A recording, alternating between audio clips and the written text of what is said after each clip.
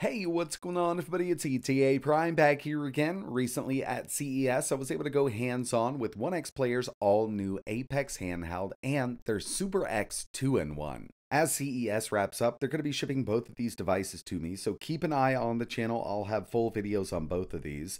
But the first one I wanted to start out here with was the Apex, and we've seen this for a few months now. I believe they had their Indiegogo successfully wrap up recently. And if you're not familiar, what we've got here is an 8-inch handheld gaming PC with a detachable battery, a liquid cooling option, and the AMD Ryzen AI Max Plus 395. That's right, I did say liquid cooling because around back here, it's got a little hatch that you can open up. And if you opt to pick up their liquid cooling system, you can attach it directly to the back of the unit. Now, it's kind of a standalone system, so you're not going to be carrying this thing around while it's liquid cooled. But you can bring the wattage way up. Obviously, it's going to keep that CPU, or rather APU, nice and chilly. Up to 120 watts here, but to tell you the truth, I did see this in action on their upcoming Super X. It's pretty bulky, and I'm not exactly sure how many people are going to pick this up specifically for the Apex. It is a cool concept to have if you want to go into dock mode. You can set this up with a liquid cooling system. But in handheld mode, this thing is still going to perform absolutely amazingly. And that's because this is powered by the AMD Ryzen AI Max Plus 395. We've seen this in several different devices. It's got 16 cores, 32 threads, all based on Zen 5. You can get this with up to 128 gigabytes of unified memory running at 8,000 megatransfers per second. It's got that Radeon 8060S, which is a 40 compute unit RDNA 3i GPU. And as for the display, we've got a 120Hz VRR 8-inch IPS with a resolution of 1920 by 1200.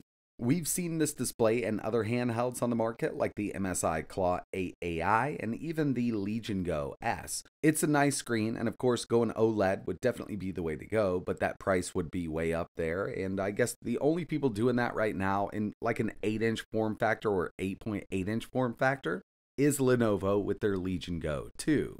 This also features a detachable 85 watt-hour battery. They will be selling a standalone charger for the desk, and you can opt to buy a couple extra batteries. That way you can kind of hot swap these when you're on the go.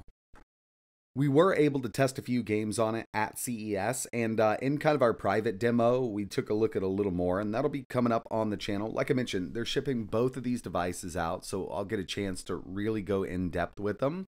Ergonomics are great here. I mean, it's not life-changing or anything like that, but it does feel like a really comfortable device. It's got locking triggers around back, and personally, I do like the overall look, but I do wish they had a white variant with the gold accents like they originally showed off with their renders a few months ago. But other than that, I mean, I think this is going to be a solid device, especially given that it's powered by that Ryzen AI Max Plus 395. The next device I was able to go hands-on with is their upcoming Super X, which has a beautiful 14-inch AMOLED display. Obviously, it's a 2-in-1 style, and it's still powered by that Max Plus 395. And the Super X also offers a liquid cooling solution, which is something we did get to kind of take a look at. Personally, I love the idea. This is something that's been thrown around for a while, but this is the first time that we've seen it implemented. The cooling station or the cooling dock itself will plug directly into the back of the Super X. There's a little hatch that you can opt to remove or keep on, and obviously it's going to circulate liquid through the cooling system. I wasn't able to do any kind of thermal testing or anything like that, and if I can get the cooling system along with the units, I'll do it on both, but I'm not exactly sure if they're going to be sending that over or not. And keep in mind, with the Super X, there's actually two different variants, so you can pick one up that supports the cooling system and one that doesn't support the cooling system. But both of them are going to be powered by the Ryzen AI Max Plus 395. Again, Zen 5, 16 cores, 32 threads, up to 128 gigabytes of unified memory, that 40 compute unit Radeon 8060S iGPU, and a 120Hz 14-inch AMOLED display, which does support variable refresh rate. It's got a resolution of 2880 by 1800, and the battery size on this is coming in at 85.58 watt hours. Given the chipset that both of these devices are powered by, we can expect some really good performance. And one thing I wanted to mention here is with the Apex, they'll also be offering it with the Ryzen AI 385.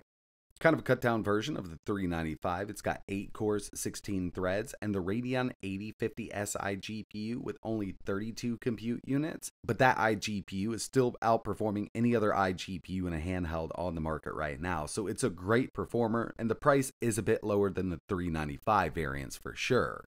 So yeah, I'm really excited about both of these new devices from OneX, and keep an eye on the channel. Both of these are on the way. I've already received shipping confirmation. So I'll have full videos on the Apex and the Super X coming up really soon. So if there's anything you want to see running on these devices, just let me know in the comments below. But that's going to wrap it up for this one. If you want to learn a little more, I'll leave links to OneXPlayer's website. And like always, thanks for watching.